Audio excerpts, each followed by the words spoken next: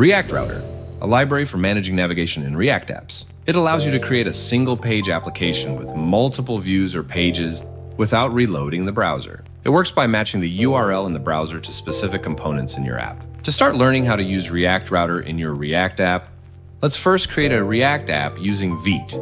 And then let's go into our terminal and type npm install and then a reactRouter DOM. This will install reactRouter in our project. You can go to the package JSON file to ensure that your reactRouter is updated to the latest version. After that, let's go to our main file to set up our reactRouter. Here, let's first import the createBrowserRouter function from reactRouter DOM. It is used to define all the routes in your app and how they connect to components. It uses the browser's history API, like the address bar, to manage navigation between pages. For example, inside the array, let's add an object, and inside this object, let's define a key-named path. This key will have a string value of /, meaning that this path will be the index or home page of our app. After defining the path, let's now define the component that it will render. In our case, this will be the app component. This setup enables us to create multiple pages with different route names very easily. For example, the /dashboard path will render the dashboard component, or the /about path will render the about component. After defining our paths and pages, let's also import the router provider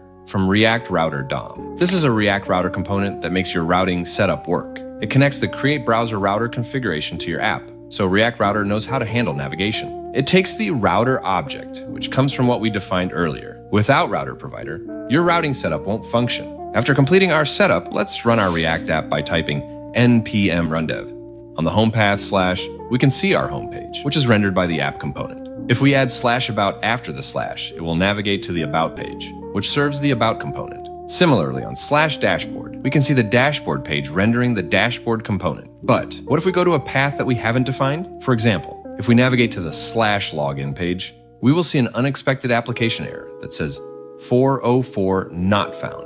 A 404 not found is an HTTP status code that means the browser tried to access a page or resource on a server, but the server couldn't find it. It's the internet's way of saying the page you're looking for doesn't exist. To customize this page and improve the user experience, we can create a not found page component. In this component, we can have a heading one saying this page doesn't exist, and a button that says go back home. If you look closely, we have a new component here called link. This component comes from reactRouter DOM, and as its name suggests, it acts as a link. For example, this link component can route the user to the home page using the to property. Before you judge link as being the same as an anchor tag, the difference between link and an anchor tag is their speed. For example, if your user has slow internet and they click an anchor tag, it will be slow because the browser reloads the entire page. However, if it's a link component, the navigation will be instantaneous. After designing our not found page, let's return to the main page setup. Below, let's add another object where the path is defined as an asterisk and the element is set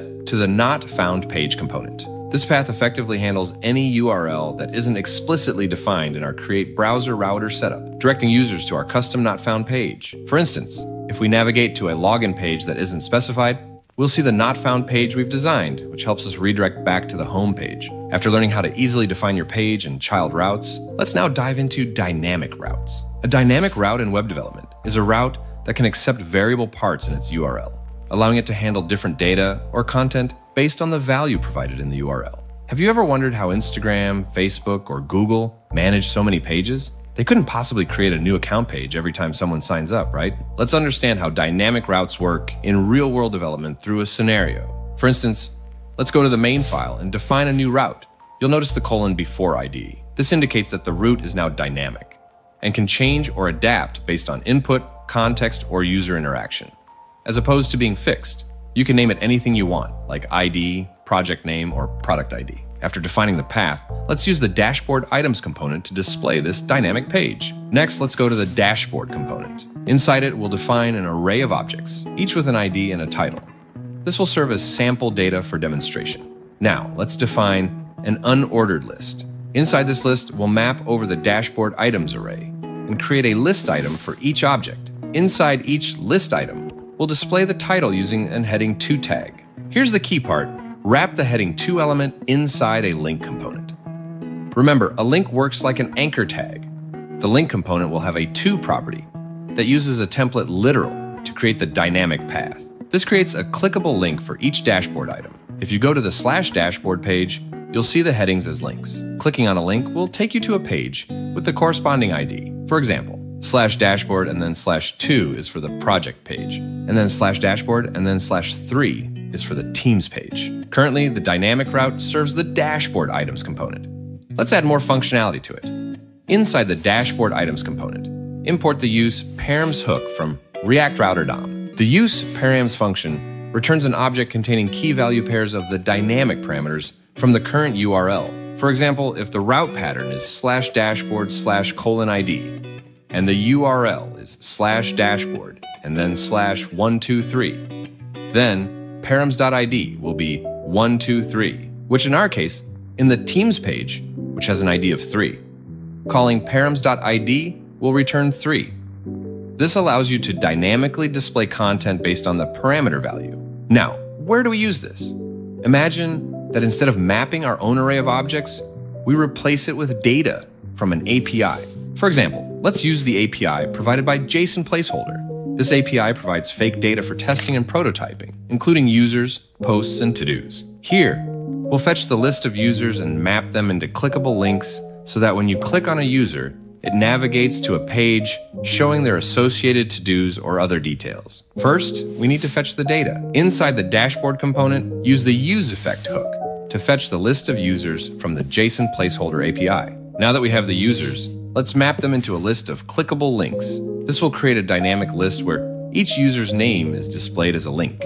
Clicking on a link will navigate to a dynamic route like /dashboard and then /1 for the user with ID 1. In the dashboard items component, use the useParams hook to get the user ID from the URL. Then, let's fetch the to-dos for that specific user from the JSON Placeholder API. Use a template literal to include the ID variable, ensuring it fetches the path containing the user's items. Additionally, let's include the ID in the useEffect dependencies so that every time the ID changes, the data will be fetched again, making the app more responsive. Now, the app is fully dynamic. This method is flexible and works with any API, making it a practical and efficient way to build dynamic interactive web apps. You can practice using reactRouter by building small web app projects and implementing dynamic routes in them. We covered a lot of topics today, which is why we created a PDF version of this video.